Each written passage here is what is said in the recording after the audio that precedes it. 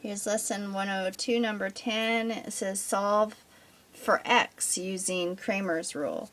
So you can use whatever method you like for solving, getting the determinant, so the matrices.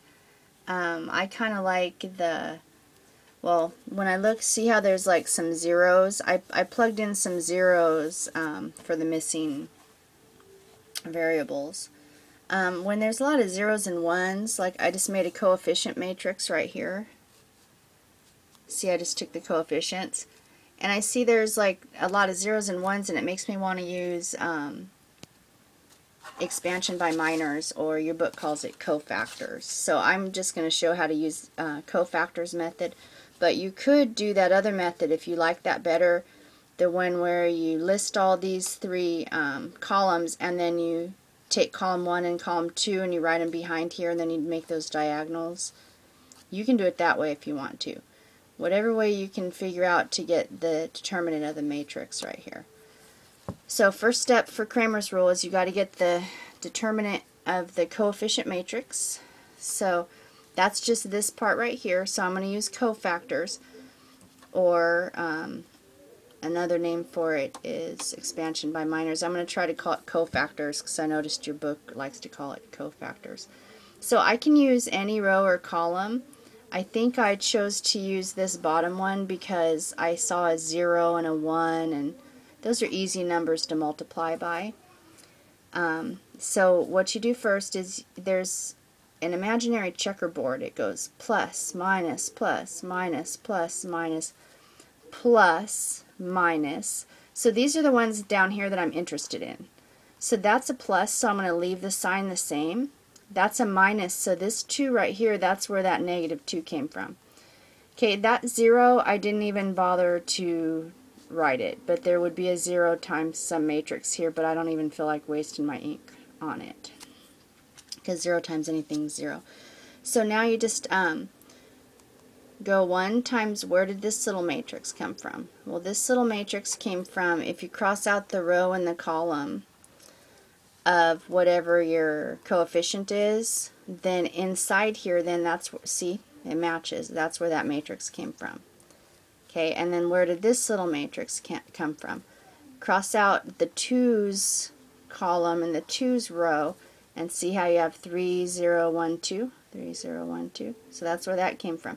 Why is there no other one here? Is because 0 times anything 0, and I didn't write it. Okay, so then you just negative 1 times 2 is negative 2 minus 3. Oh, I even wrote it down there. And that's negative 5. And then 5 times, is that a 5 or a 3? I guess it must be a 3. Okay, so 3 times 2 and then minus 0, so that's 6. And so you can follow this little arithmetic. There's my negative 5 minus 2 times that turned out to be 6. That made negative 17. So now I started getting carried away, and I started finding x, y, and z, and I realized they only wanted x. So that is going to be the denominator of a fraction that is the it's going to be x. Okay, so here's how I get x. That's the denominator. That negative 17 came from the coefficient matrix. And then there's a new matrix up here. So where did this matrix come from?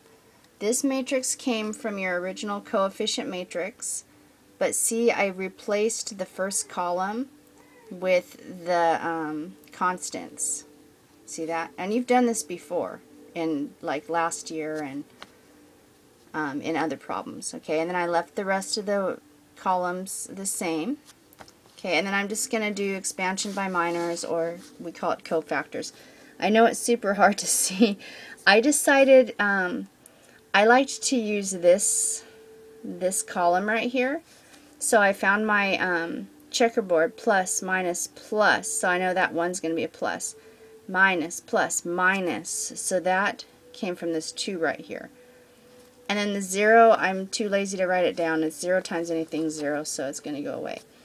Now, where did this little matrix come from? It came from, going to cross out the column in the row that the 1 is in, and then I got 4, 3, 5, 2. See, That's a little tiny 4352. And then where did this one come from? Cross out the row in the column. 0, negative 152. That's where that came from. And then if you can even see this tiny little thing, you go 4 times 2 is 8 minus 5 times 3. I even wrote it right here, 8 minus 15. Okay, so that gave me, that's where my negative 7 came from, and then that's supposed to be a 10 right there. I forgot to multiply it by the 2 out here the first time, and I had a 5 and I messed up. But so 0 times 2 is 0 minus negative 5. 0 minus negative 5 is positive 5. Positive 5 times negative 2, that's supposed to say negative 10 right there. You'll see that when I add these two together, I get negative 17 over 17. So what's x? It's 1. And then if you want to do it all over again, you can do it for y, but don't do that because it only asked you for x. So the answer is just x equals 1.